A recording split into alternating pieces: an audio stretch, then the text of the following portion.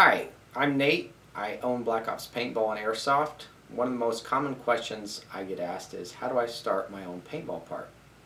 Most people assume that starting a recreational business like a paintball park is fun, simple, and cheap. I can tell you that it's been a lot of fun. It's hard to keep it simple, and it's way more expensive than I thought it would be. So you want to open a paintball park. The first decision you will have to make is to choose a go big strategy or a start small strategy. If your bank account or credit allows, a go big approach will offer an immediate wow factor, help you attain word of mouth buzz, and customer critical mass. You will also benefit from economies of scale, which is buying in bulk all at once gets you a discount.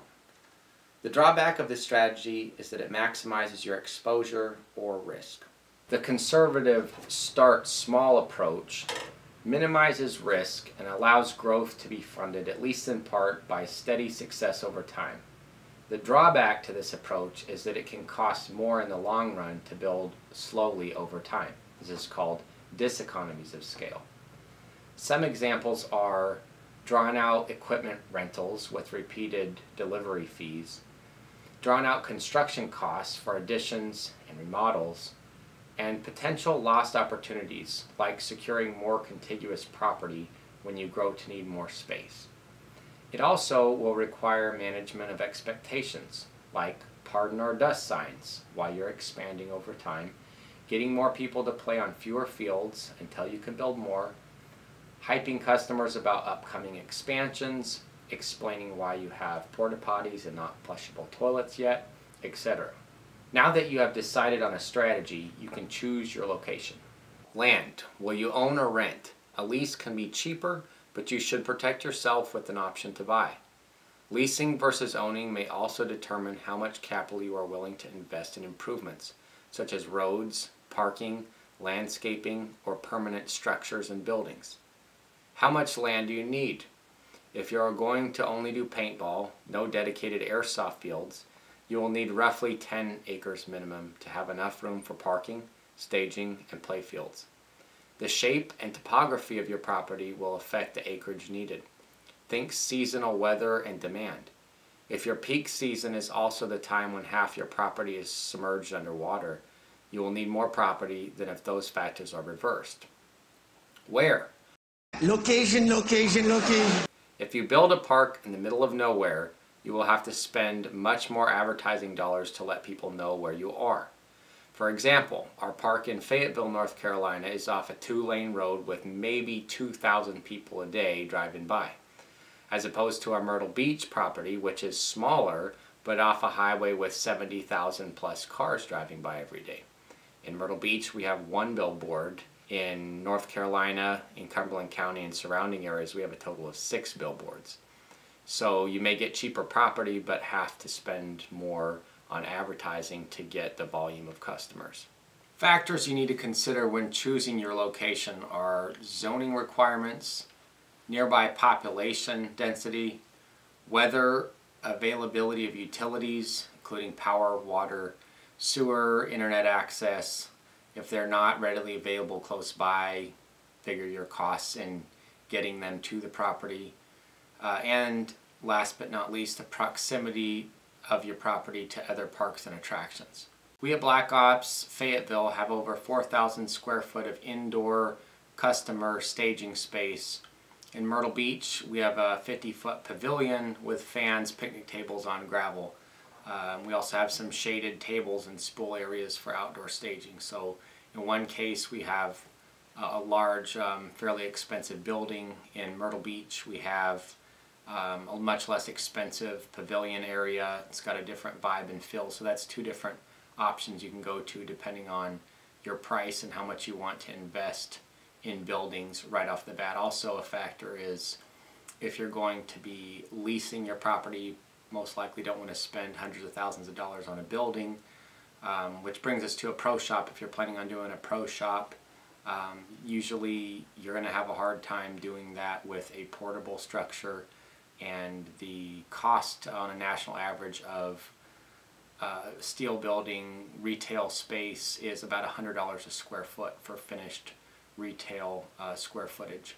a lot of money to sink into somebody else's property unless you have a really good long-term lease with a lot of legal protections.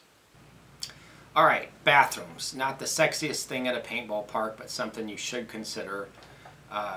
Flushable toilets are a big bonus over porta potties for the go big strategy.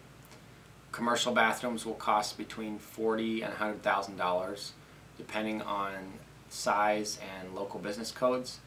I had to build a split-faced block bathroom in Myrtle Beach because of the Highway 707 overlay that had quite a bit of detailed landscaping requirements and restrictive building material codes and uses. So that bathroom actually cost a lot closer to the $100,000 mark. Paved parking lot can cost between 90 cents and $2.50 a square foot. 10,000 square feet fits about 30 cars. So you'd be looking at about $12,000 for a 30-car parking lot if you had a paving company do that work for you. Gravel lot costs about 25 cents to 75 cents a square foot, depending on how much grading work and fill or base is needed. A recycled crushed concrete, ABC, crush and run, or ground asphalt can save you big bucks, especially if you own or rent equipment like a Bobcat. That's usually sufficient to do parking lot grading. Mowed grass works good for overflow parking or event parking, depending on weather, obviously. So you want to have overflow parking. You know, on a nice sunny day, you can park people on the grass. Our park's parking lots cost about $40,000 for the gravel lot in Fayetteville, and the Myrtle Beach cost about $12,000 just because of the materials we were able to source locally. We got a great deal on crushed asphalt in Myrtle Beach.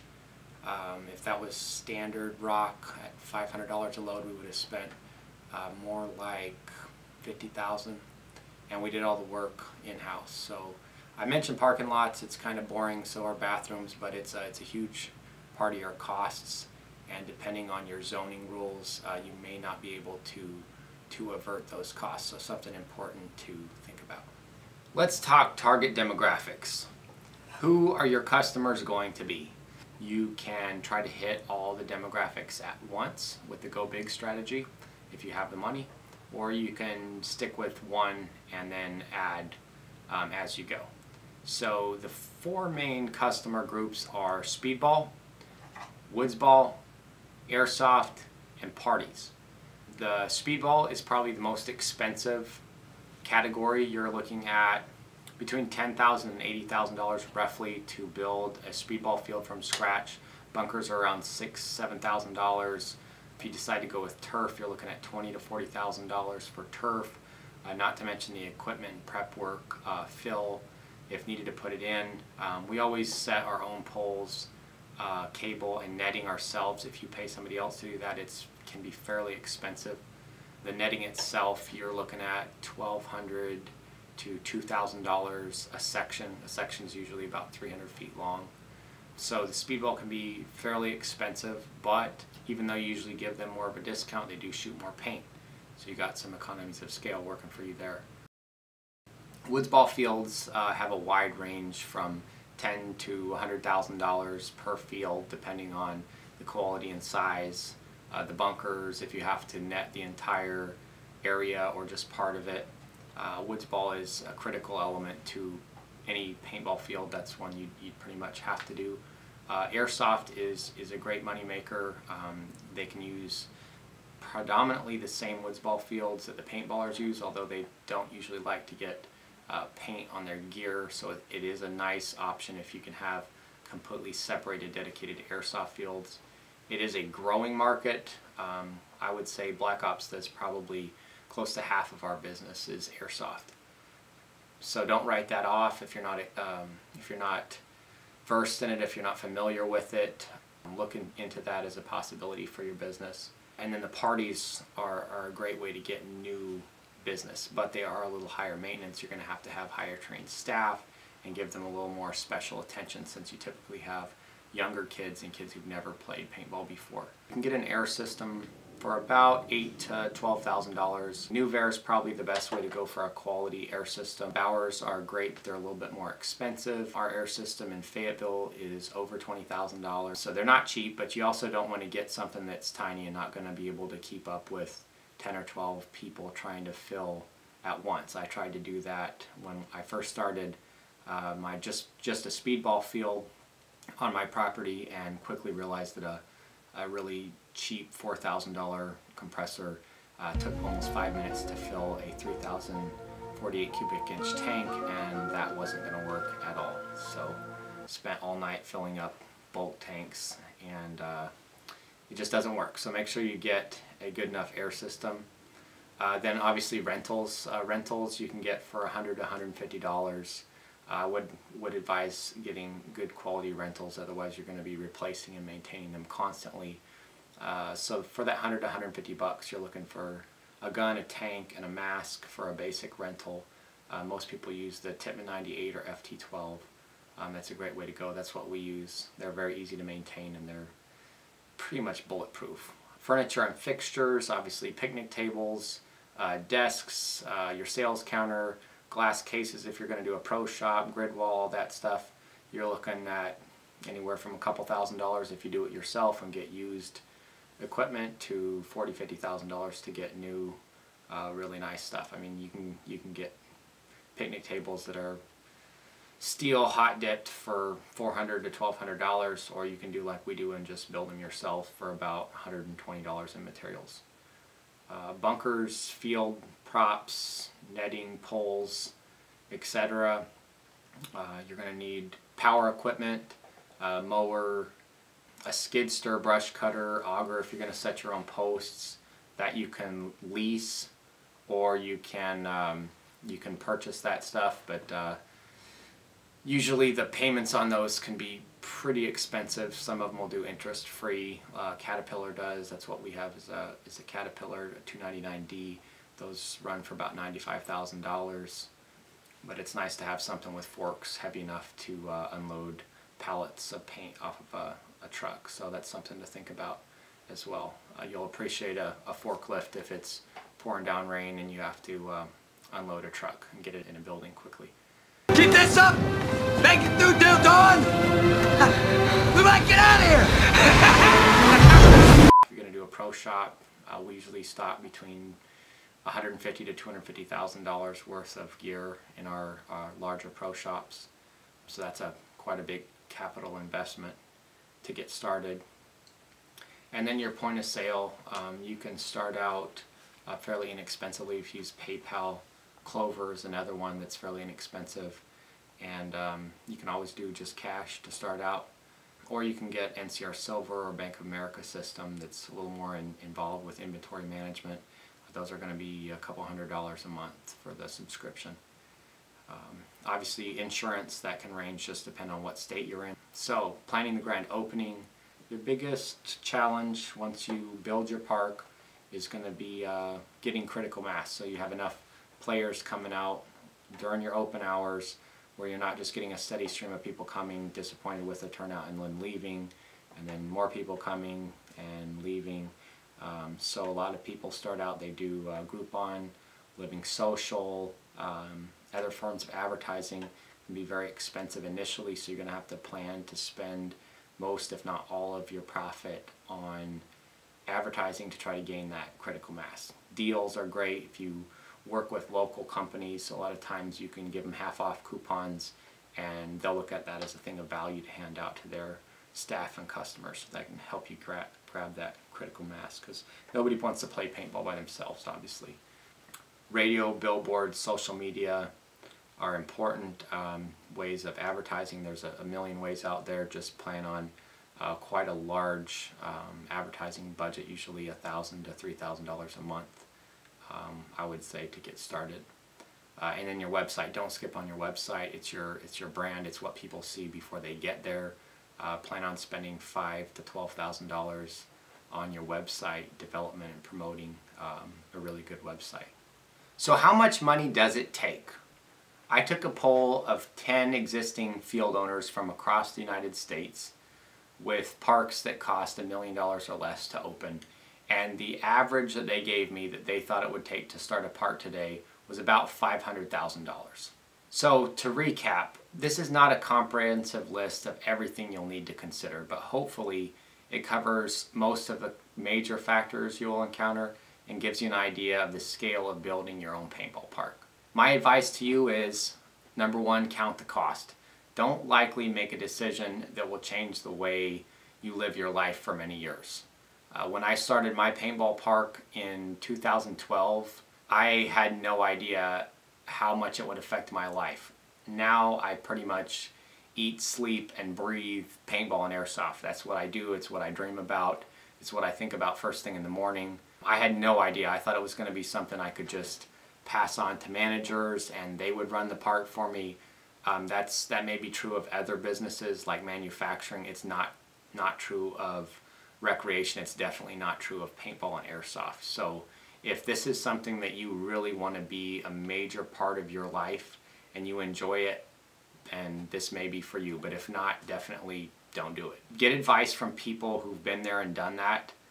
You can ask advice from the smartest people in the world, but if they're not in this industry that you're looking at, their advice really isn't going to necessarily overlap. So try to find people that are doing exactly what you want to try to do and let them tell you what they did wrong so you don't make the same mistakes. That's called leapfrogging. It's a great way to save some money and hopefully use other people's mistakes for your benefit so you don't have to go through the pain of making them. Have access to reserve capital.